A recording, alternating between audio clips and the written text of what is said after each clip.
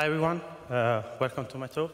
Who am I? I'm Patrick, and you can find me online with Patrick91 almost everywhere. And I work at a web agency which is called Think Studios. We do website for clients, and also we have internal projects. We mainly use Django, but it really depends on what we are building, so we change technologies quite often. But yeah, we try to use new technology as soon as possible because it's good to keep up to speed with the new stuff that's going on the web, especially on the front end. So the modern web, as web developers, we have seen the evolution of the web. So from static website to website with small interaction to website completely interactive. And one of the best practice is to use REST APIs for the communication between the client and the server. But yeah, REST API are good, but sometimes you need something that's better than it because there are some issues. One of the most common issues is too many calls. So for example, imagine that you have an API that gets the user with an ID. You get something like this, which is fine, for example, if you only need to show the username. But if you need, for example, the friends' names, you need to do a call for all of the user. And this is, as you can imagine, is not good, especially for the user experience of your application or website. So one solution is to create a new endpoint, which is user with friends, which will return the user with the friends, and so on. But then you need also the avatar for the user. Then you create another endpoint. But in another page, you just need the username and the image in the avatar. So you create another one, and so on and so forth. And then this is only one case, but imagine if you have many endpoints, it's going to get really bad.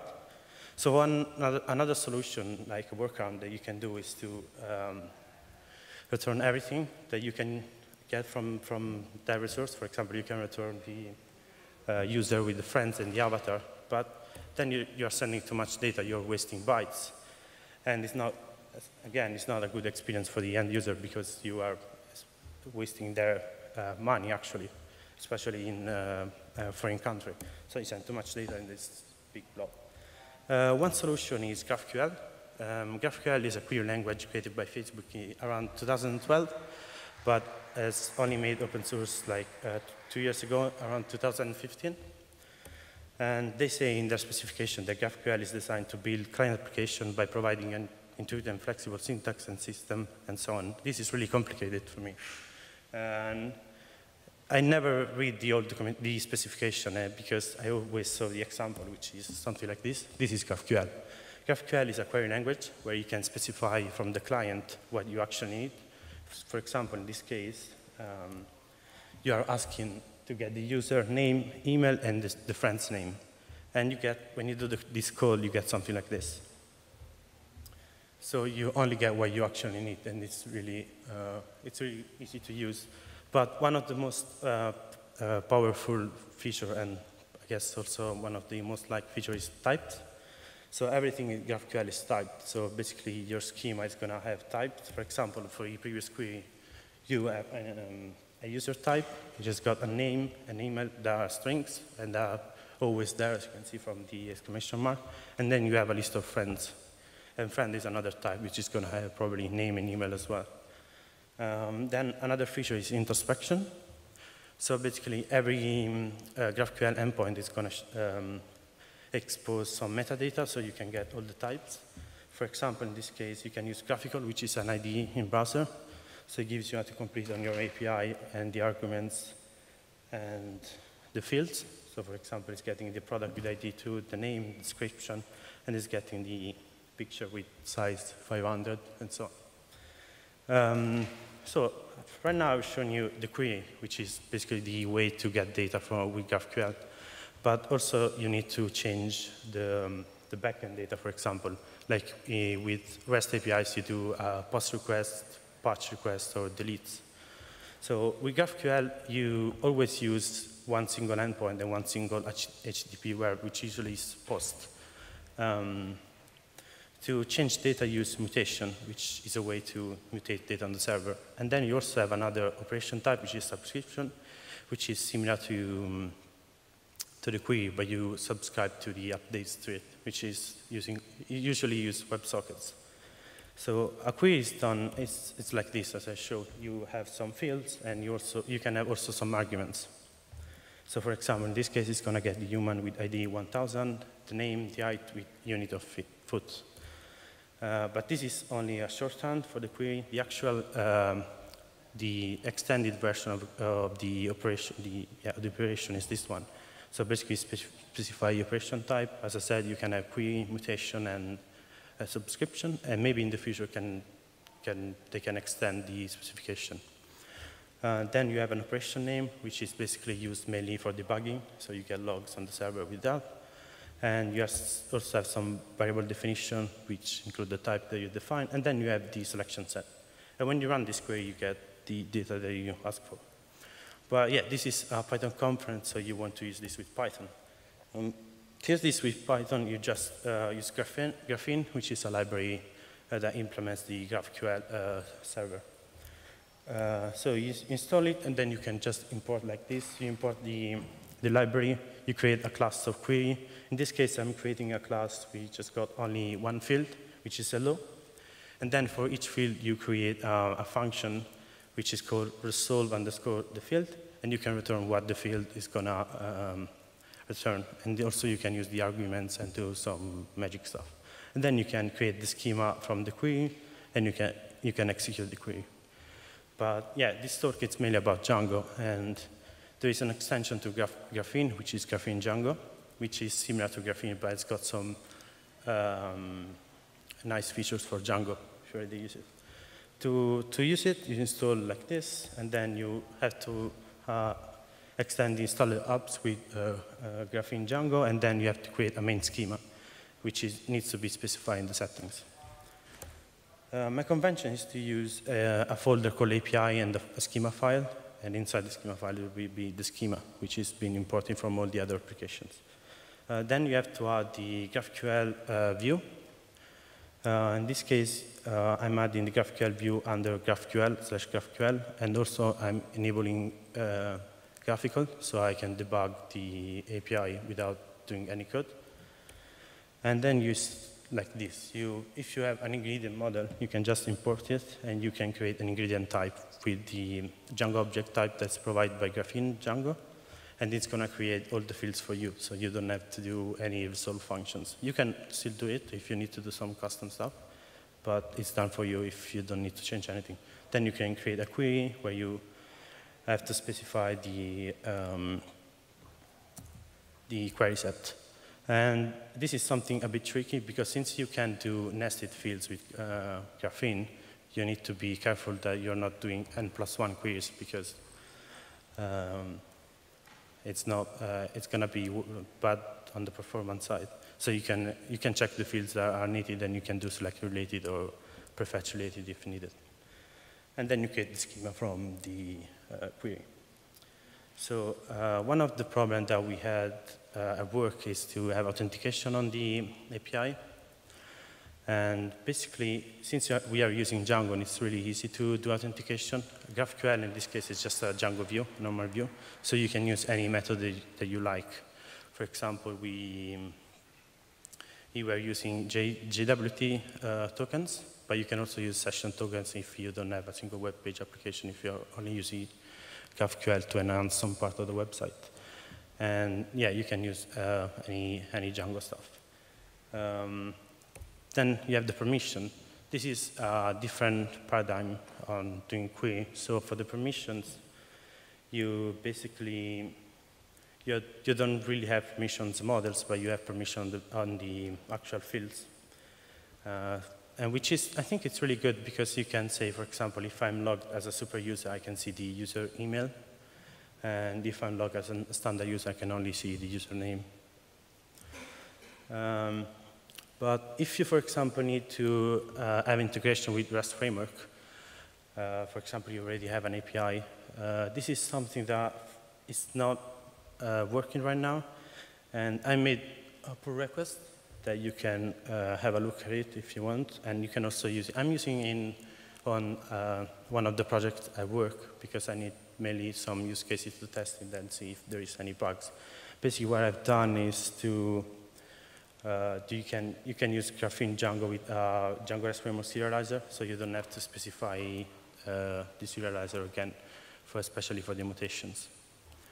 Yeah, then I would like to touch on a bit of the security, because since you can do nested fields, some malicious user can do like big queries. So for example, they can have like 100 level of nesting. And so one of the solutions that I think it's been adopted by GitHub, which is using GraphQL in production, and also it's public, is to just limit the number of nesting that you can have. And for example, if the nesting level is more than 10, they just stop the query, because it's probably something that's a bit strange. And also you have long queries, because since you can also specify arguments, maybe you can end up with a query that's going to take too much time. And I think Facebook is doing something like this. Basically, they have a timeout on the query. When the query is going to take more than 1 second, they just stop the query and return nothing, which I think is what we should do, because 1 second is already too much.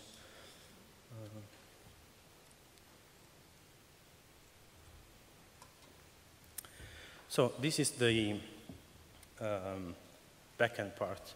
For the front end, as I said, you can still use any client that you like to do post request to the web server, but there are 2 main libraries that you can use for doing queries, GraphQL queries. One is Relay, which is on your right, and basically it's a library developed by Facebook. It's only for React, so if you use React, this is probably the best solution because it's supported by Facebook. But the only problem is that the development is led by Facebook, so they do stuff only if they like. But it's really good. And the other solution is Apollo, which is I think it's community-based, and basically they have clients for vanilla JavaScript. If you don't use any framework, they also have clients for Vue.js, React, I think also Angular and some other one. I was really fast on this talk, sorry. So gonna touch a bit on the front-end part. I don't have slides, but basically with those tools you can do, there are some other features that I haven't told about GraphQL, but some of those are, for example, fragments. So you can have like some components that depend on other data. So you can only do one query, including the components, and then you get everything with just one query. For example, if you have an about page, and then you have, for example, the username and in one place, and for example, you have the user friends in another page, you can combine the query from those components, and it's going to do only one query. And also, one of the issues is caching. Since you are doing post request, you cannot cache. You cannot use something like Varnish or pure Django caching because you are doing post request. So one of the solutions that's been implemented by both Facebook with Relay and Apollo is to use client-side caching. So Apollo is really good at this. Basically, when you do a query, it's going to cache the results for you. So if you do that query again, it's not going to call the server. It's going to just return the data. And other solutions could be to use to analyze the query that you're doing and do cachings on those ones. But it's a bit harder than just pure REST APIs because instead you're just doing post calls. And probably this is going to improve because GraphQL is quite new, but like a lot of companies are using in production, like Facebook, of course, Shopify, and GitHub are the main ones, and they're really pushing it to the limits, and they're also contributing to the spec, which is really good. So yeah, that's my talk. If you have any questions, please feel free to do it, and yeah, thank you.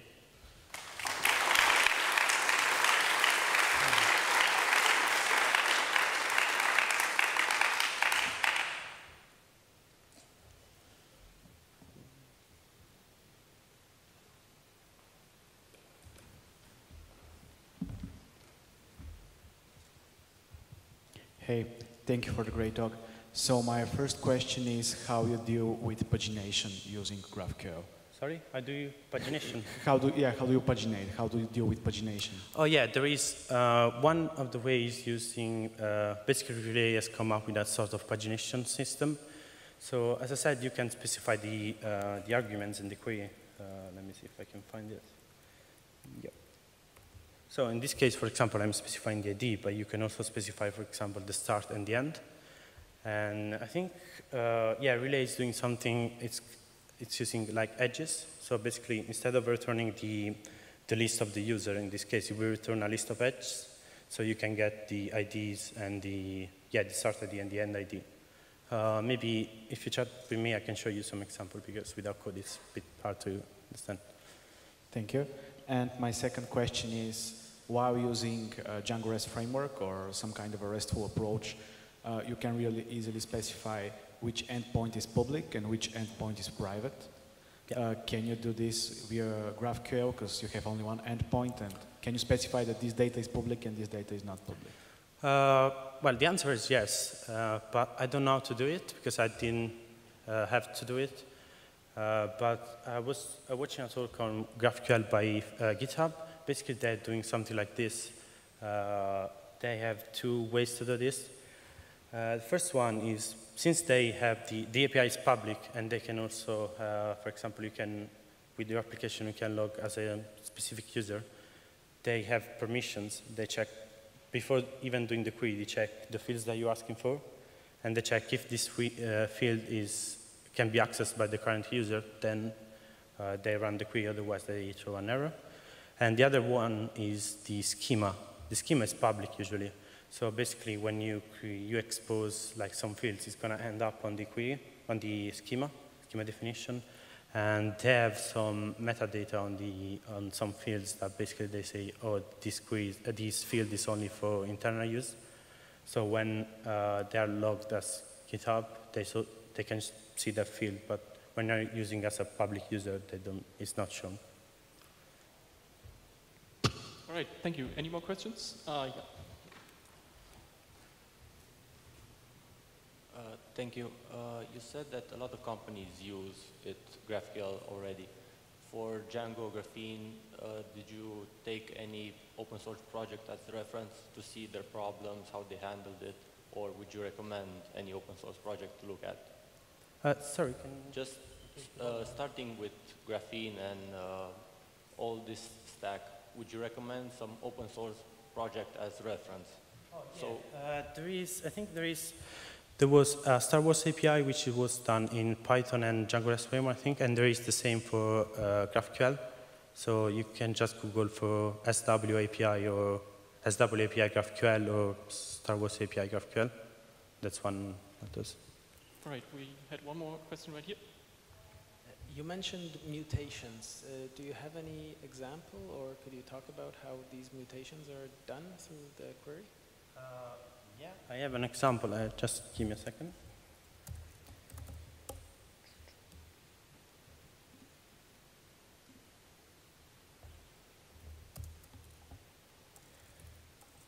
So basically, mutation is pretty similar to a query. So.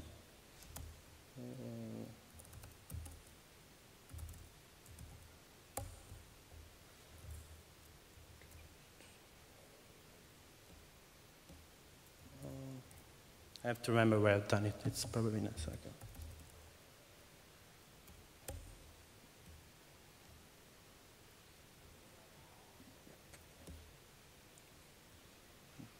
Okay, that's a mutation. Basically, you specify the operation name, then the name of the mutation, which is used on the server side mainly, and then you specify some inputs. In this case, I have an input which is called input, and then this is the type. As I said, I'm using JSON with token, and one of the reasons why I did the prerequisites for the mutations for Graphene Django is because I wanted to use this serializer, which does everything for me. And yeah, as I said, the mutation is similar to a query, so you have to pass the input, of course, and then you can get the data, you can specify the data that you want back. That's it. Do you want to see the Django part of this?